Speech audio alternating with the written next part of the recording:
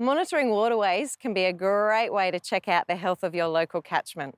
Looking at water quality, the diversity and abundance of water bugs, and the health of the riparian zone can help to create a complete picture of catchment health, rather than just looking at one example of these in isolation.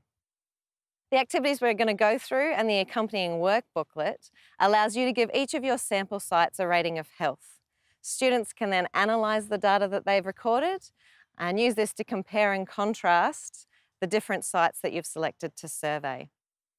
Field studies like these can be a fantastic opportunity for students to get engaged with their local environment. If you'd like any more assistance with this, contact the Queensland Murray-Darling Committee, your local land care group, or a catchment management authority.